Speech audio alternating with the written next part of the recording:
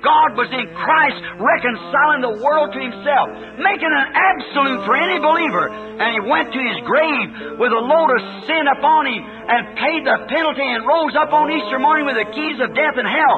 It's an absolute to any man that fears death. Let me say this. I don't know how many more messages I have to preach before I go. If you're a real believer in God and been born again, don't be scared of death. It's the best thing that could happen to you almost. Paul said to me, to live is Christ and to die is gain. Certainly, don't never fear death.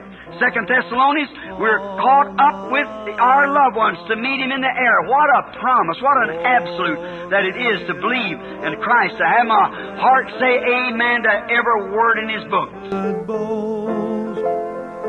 Save in the death of Christ, my God.